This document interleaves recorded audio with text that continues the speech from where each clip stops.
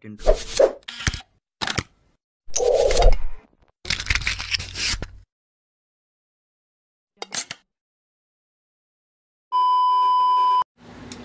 next problem. This is next slide, this sa PowerPoint. We need to determine the moment of area about the y-axis of the shaded area. So, meron ka ditong shaded as mukha siyang melon. So, paano ba namuo yung shaded area na yan? So, ayan, meron kang triangle dito and then susubtrakan mo o ibabawas mo yung area ng yung spandrel o parabola. Okay, so doon sa libro naman, meron ang general formula for a nth degree curve. So, hahanapin natin, But, first, isimplify muna natin yung equation na to. Kasi kung mapapansin nyo, yung y kasi naka-squared, pwede pa natin itong isimplify para malaman natin yung degree ng curve with respect to x. Diba ito, kapag transpose mo yung squared sa kabila, bababa lang, diba? Or magiging raised to 1/2. O 1/2 is just square root.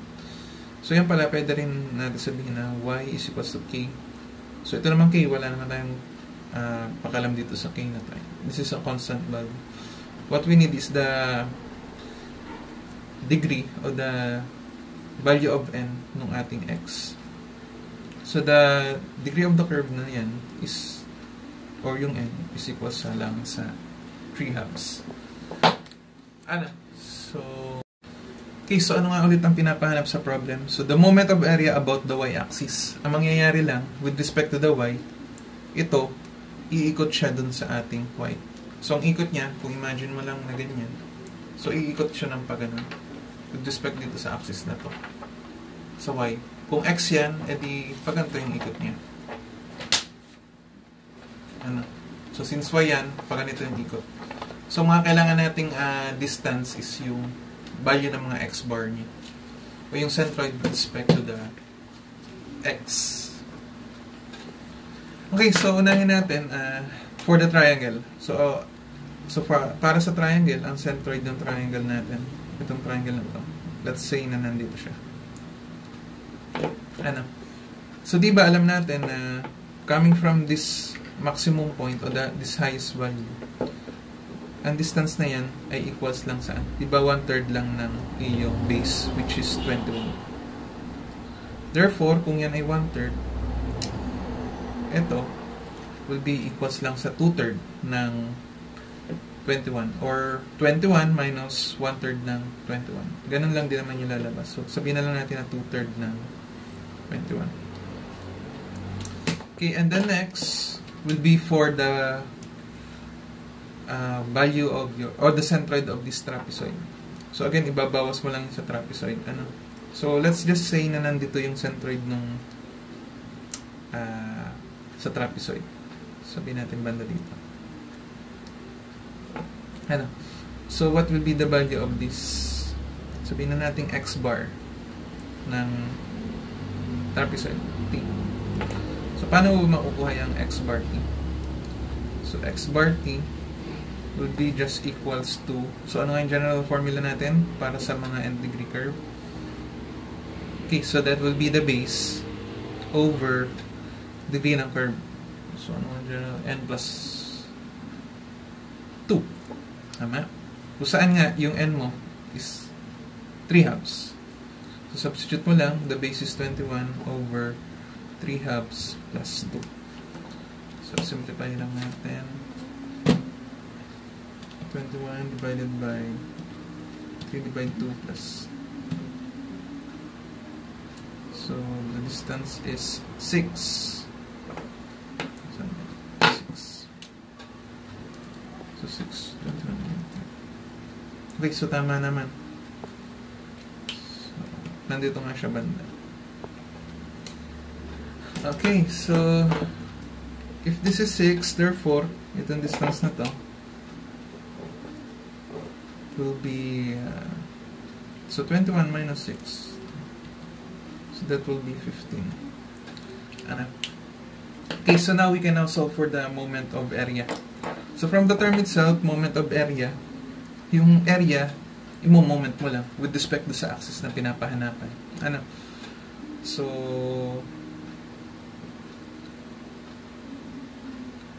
total area o the shaded area multiplied by x bar. So, equals lang din yun sa moment of area.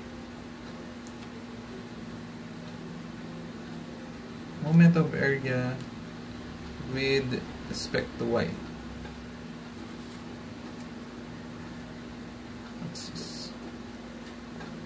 Kaso, may nakalimutan pala tayo.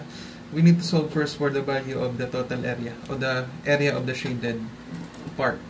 So, that will be area lang ng triangle. So, kunin natin yung shape. Minus the area of the spandrel. Ayan. So, before that, ano nga yung formula natin for the spandrel? Sige, direction na pala natin. So, area ng triangle, 1/2 of base times height. So, 21 times 18. So, kung marirecall nyo, di ba ang triangle natin is a first degree curve. So, kung i-apply mo yung formula do sa table natin, di ba formula for area, the general formula is 1 over n plus 1 multiplied by base na x times y. So, kung first degree curve yung triangle, so 1 plus 1 over, so magiging 2. So, 1/2 ng base times height. Ano? So, kahit pala yung general na formula na lang sa uluhin mo, as long as alam mo yung degree ng curve ng bawat geometric shape. So, again, triangle is 1, rectangle is 0, tapos mga line, yung mga lobe na concentrated, that is negative 1. So, anyway, yan naman na yung i-discuss sa inyo sa mga higher subject. So, again, nasa na tayo? So, area niyan. So, minus the area of the hindi naman spandrel to kasi spandrel but on a 3/2 degree na curve. So 1 over n plus 1 or 3/2 plus 1 multiplied by x times y. So 21 times 18. So what is the total area? So 2 raised to 1 times 21 times 18 minus divided by 2 plus 1 times 21 times 18. Eventually 37.8. Ba't ko nga palang inuha yung total area? Yung moment area lang naman yung kailangan. ba't ka naka-bullshit? Okay, so di bali na. Baka may points, baka bigyan ni sir. So, hinanap na rin natin.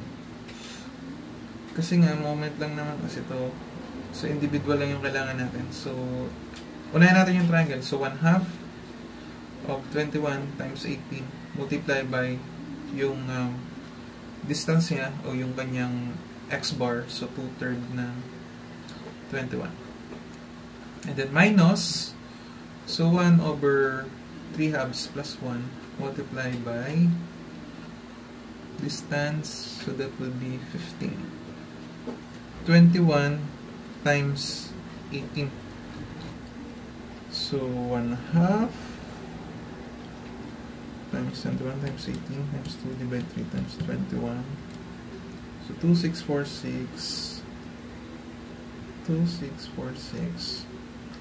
So minus 15 times 21 times 18 divided by 2. So minus 2268. 2646 minus 2. A few moments later. Ayan. So, the answer is 378. So, ang unit niyan, since moment ng area, so area, ano bang unit ng area? Unit square, diba?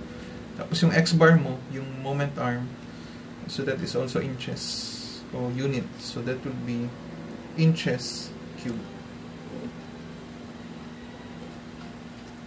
Okay. So, ayun yung concept ng moment of area. Okay, so for our last problem, meron ka ditong composite section which is composed of different shapes ng material. So, meron kang rectangular section. Ayan. So, meron ka ding dalawang shape ng angle bar. So, 5 by 3 by 1/2. Tapos yung isa, 6 by 6 by 1/2. So, find the location of the y bar with respect to the given x-axis. So, magkaaroon tayo ng konting participation base doon sa mga nanonood. So, since masipag ka at nakarating ka sa part ng video na to, maaari ka manalo ng 100 peso na load. So, pipili ako ng tatlo dito. So, ano ba yung magiging mechanics? So, syempre, dapat na-subscribe ka doon sa channel natin. And then, pangalawa, try mo mag-invite ng mga kakilala mo from other major, mechanical man yan, electrical, or kung ano pa. And then, pwede rin sila mag-participate dito. So, kung gusto nyo magka-load, tapos natuto pa kayo, pwede sila mag-participate. And then, yung pangatlo, please send me through messenger yung solution mo. So, gusto ko makita kung paano mo isosolve to. Ito kasi pwede mong hanapin yung X bar and Y bar niya. So, kagaya ng ginawa natin sa isang example. Ayun lang. So, guys, thank you for watching, and please subscribe to my channel. Yun lang. Good day, everyone.